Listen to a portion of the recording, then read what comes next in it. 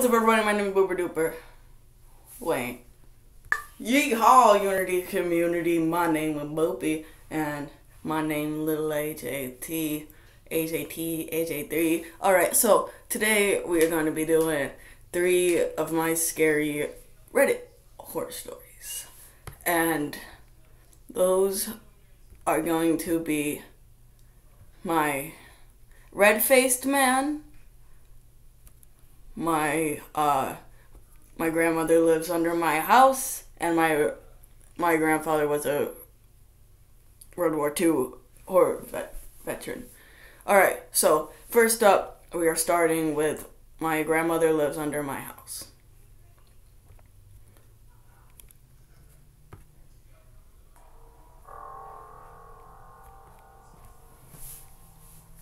When I was a little girl, I would go and visit and stay at my grandmother's house every Friday. We would play with dolls, go to McDonald's, watch scary movies. It was fun. My grandmother became very sick when I got older and eventually had to be brought to a home to be taken care of.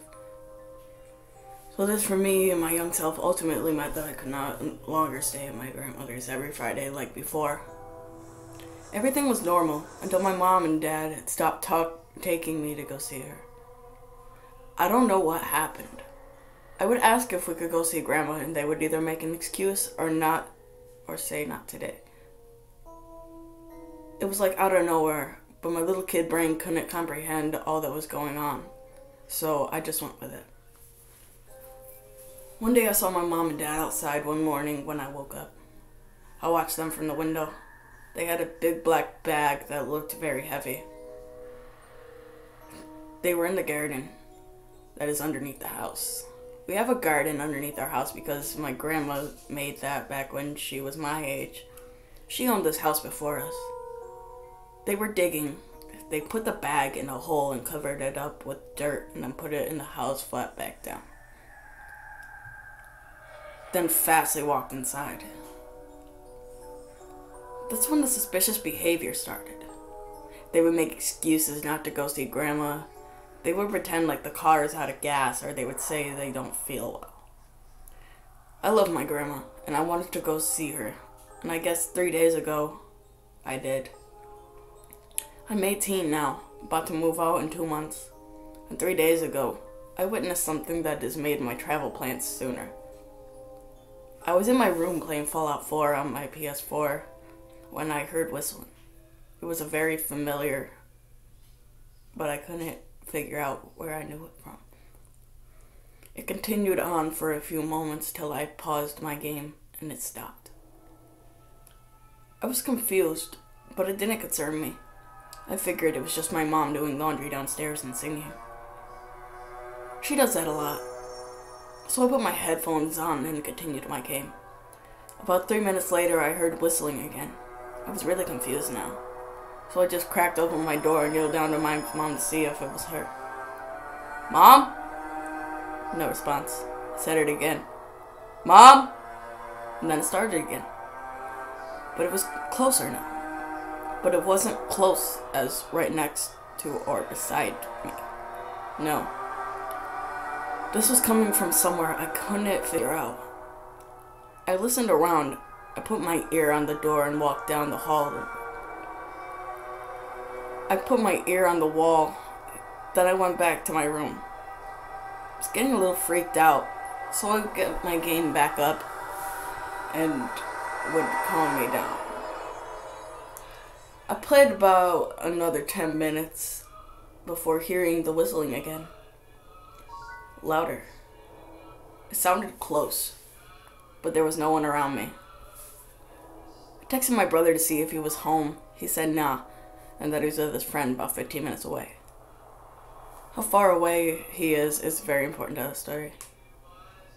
I told him I kept hearing a whistling somewhere and told him that I called out to Mom to see if it was her, but she never replied. He went silent.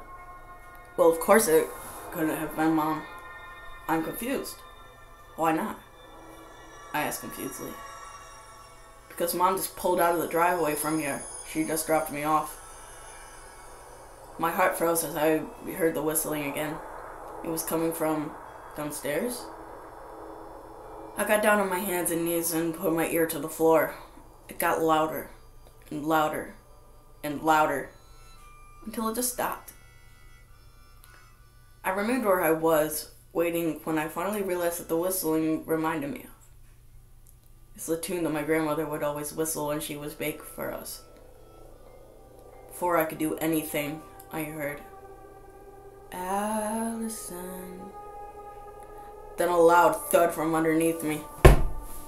I shot up and I ran out of my room. I went up to the attic, so I was far away from the bottom of the house as I could be. I called my brother and told him that he said he would be right there. His friend gave him a ride. They were there in 6 minutes, traveling a 15-minute route. They both rushed up to me. But the scariest part of the story is when my brother and his friend pulled up. Right underneath my bedroom window, there was a hole. It looked like it was dug from inside out. Meaning it looked like someone had dug themselves out from underneath the house. I was too scared to move after that. Then I reminded my brother about the day I saw the parents underneath the house garden. And the bag I saw. My brother's friend told my brother to stay with me and he went to check it out. He came back. His words were, "There was a bag under there, but it looked like it had been ripped to shreds. Also, every single zipper tooth was broken. Whatever was in that bag, it was either really valuable and someone was determined to get in it, or someone or something was eager to get out of it."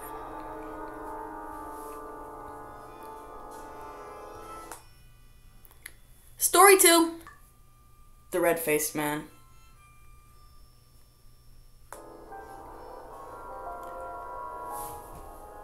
This is a fictional psychotic horror story. He comes to visit me every night. He comes to check on me before bed. Sometimes he'll sing me a lullaby or read me a bedtime story if I was still crying when he gets there. He comes when Mommy and Daddy finally stop arguing and go to bed. Sometimes when Daddy really makes me sad, the man will bring me presents. Like last week after my hand got cut on a piece of glass from a bottle that he threw at me. The man brought me a box of Band-Aids. Then, just last night, he colored with me. Yesterday I told him I wished that Mommy and Daddy wouldn't argue so much. He put his finger on my cheek and said, "I will take care of you." The next morning, Mommy and Daddy weren't home when I woke up. They didn't come home all day. I'm tired, so I go to my room, and the man comes again. I tell him that I miss my Mommy and Daddy, and I wanted to know where they were, and I hope they came home soon. He put his finger on my cheek and said, "I will take care of you." The next morning I woke up and heard people outside my house. There was a crowd of people hovering around something in my backyard. There were 2 bodies in the garden that the neighbor's dog dug up. It was my parents. The night I went to stay with my grandma, and when I went to bed, the man was already in my room. I sat by him and we talked. I asked him, "Why is your face red?" He looked at me, put his hand on my shoulder, and told me a story. His name is Mark Graham. He is 33 and works in an employment office. One day, a woman came in to apply and ended up going home with him that night. Her name was Cindy Harris, and after 2 years became his wife. They had a baby boy, but he died at 3 months due to the mother drowning the kid in a kitchen sink filled with scalding hot water. Mark got mad, and him and his wife would fight and argue every night until it got really bad. He got really mad at her one night after coming home early from work and finding Cindy and Mark's best friend in bed together. He tried to go after them, but the guy was faster. He grabbed a beer bottle and broke it and shoved it into Mark's face. He grabbed the gun out of the closet and shot both of them, each twice, one in the head and one in the chest. Then he went to his son's old room, took a picture of him, grabbed a knife, and cut off the skin that was hanging from his face. Then he shot himself in the head with the last bullet in the chamber. He kissed me on the forehead and sang a short lullaby, then once again left. I've never seen the man with the red face again after that. But still, every night before I go to sleep, all I can hear is the last lullaby Mark ever sang to me. Fool me once, shame on you.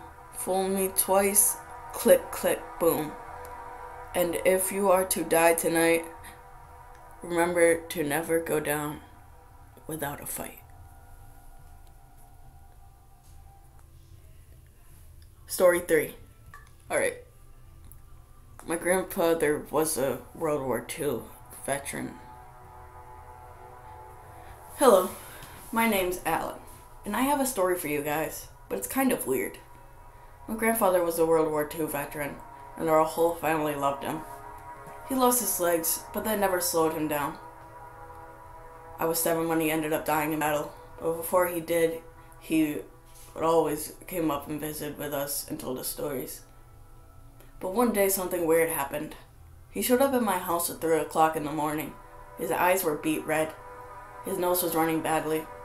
He was coughing, panted and gasped for air a lot. And he was holding his gut in pain. He was also very paranoid. It was very scary. But my mom and dad told us to go back to bed while they stayed up to try to figure out what was wrong. But while my siblings went back to bed, I snuck out and listened to the conversation from the top of the stairs. He said that him and some of his military friends were at the beach celebrating one of their buddies' birthdays, when this kind of gas-like thing filled around people in gear was spraying them with kind of gas. I'm now 17, and my grandfather died about 2 weeks after that event, and I recently remembered about it, and asked my parents what Grandpa was talking about that night. I researched previous about the gases in World War II, but it said no gases were actually used in World War II. My parents sat down and explained to me about how no gases were used in World War II, but apparently the British Army had planted and raided beaches and villages in Germany. But it was only a pre-attack, so it was rejected in actual war. They think that the British Army still snuck up poison gas into the war, but his body was never recovered. But the reason I'm posting this is that the other night I was sleeping, and at 3 o'clock in the morning I heard a knock at my door. No one else was home. So I went downstairs and turned on the outside light on, put my hand on the lock and asked, "Who is it?" I got no response. After a few seconds I asked again. Still no response. So I looked out the peephole and saw an old man on my porch pacing back and forth, clawing at his eyes and squeezing his stomach.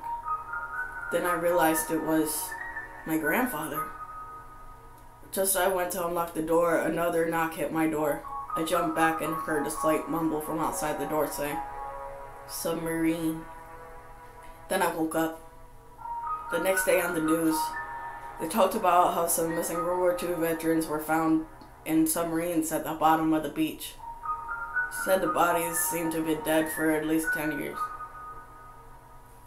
My jaw dropped when I heard this, but I haven't told anyone about it.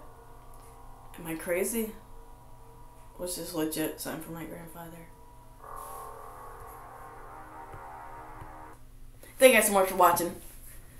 Hit like, comment, subscribe. Now, I gotta go over to Lily's house. See you guys next video. Bye-bye.